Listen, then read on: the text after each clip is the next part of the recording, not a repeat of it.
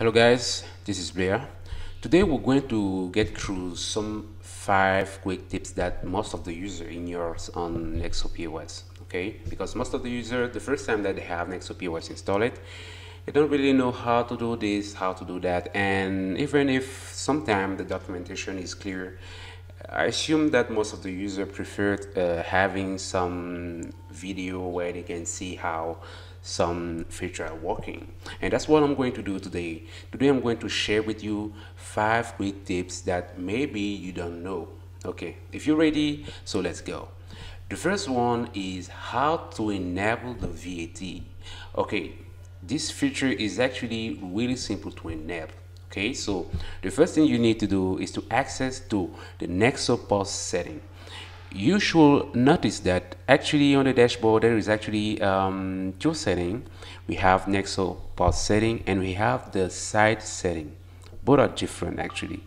NexoPOS setting actually adds all NexoPOS setting, and the site setting actually have only the general setting for the website, such as the site name, the site description, the time zone, the language, and some advanced setting which are usually used by a developer, or maybe if you want to open the registration, or maybe if you want to require validation once you have the system installed.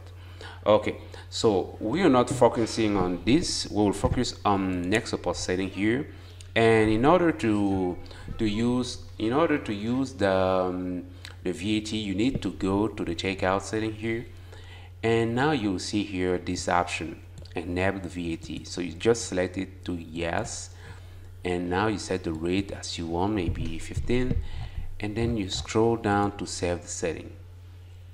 So now when you go to the POS, usually if the POS is correctly installed, you will see on the card here the VAT enabled.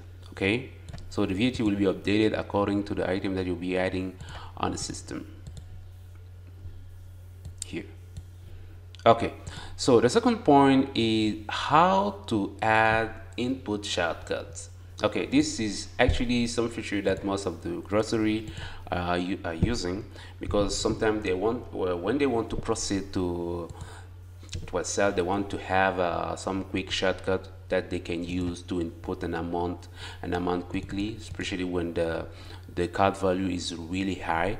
Let me show you here. Okay, so let me select this.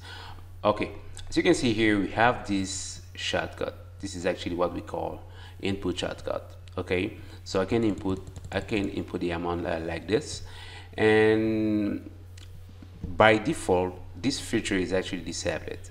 Okay, so if you want to know how to enable this, so you go to the dashboard and then you scroll to the checkout setting. Okay, so you come here, you see shortcut keys. Okay, so every numbers that you input here should be separated by this line, and then you can input as many amount as you want, but we recommend you to input at most 5 numbers, because we don't want it to overflow the payment box. Okay, so I will change it to, maybe we will start with 100, and then 200, 250, and 300. Okay, so now save the setting, and I go back to the POS. So try to add some items to the cart, and okay, so now try to pay it. Okay, delivery. Okay, here you can see, here is the input added. Okay, so you can customize it as you want, and every time that you add it, it will be working really easily. Okay, so the next point is, how does the label printing works? Okay, so when you want to use the barcode label, okay, you want to use it on actually physical items, because I assume that when you want to use barcode labels, it's maybe because you want to sell some physical items, And in order to use the bagel labels, you need to create physical items. So let's assume I have one items here. Most of these items are actually digital items. So I'll edit this item and change it to a physical item. Okay, so let's go to the inventory tabs and then here select physical item, save and go back to the list. So this item is now a physical item. Okay, so we have 3,300 quantity remaining. Okay, so I want to print the label for this. What I need to do is first, if the item is created for the first time, I need to make a supply, because I assume that the item has been created, but we are not able to, we don't have yet the stock of this item. Okay, it's required for the barcode labels. So I will search for this item. Sorry, cheesy black bean quesadillas. Okay, so the purchase price, I can input anything I want, and the quantity I can input maybe 15. Okay, so I'll select the provider. I will select Logi, the default provider, and then confirm the process. Okay, so the supply is done. We have an invoice, and now I can switch to the supply list, and here is actually the latest supply made. Okay, so we have the date here and we have the time.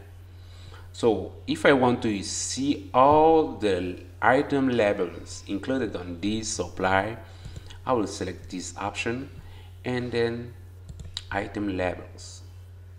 Okay, do you remember that we've provided 15 quantity of cheesy black quesadillas? This is the, we have as much barcodes labels as we have supplied a quantity. Okay, so it will be really easy for you to have a specific quantity of barcode labels that you can directly add to, you can directly stick to the items. Okay, that's how it's working. Okay, so the next point is how to white label the system. Okay, so you want to white label the system because you want to, maybe you want to add your brand, or maybe you want to change it, you want to hide all those NexoPOS stuff. Okay, so the first thing you need to do is to go to the general setting and make sure here on the store name you have your name.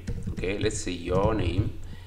You save this, and the first change will be available here. As you can see here on the setting, is no more NexoPOS setting, but is now your name setting. It might be your store name or anything.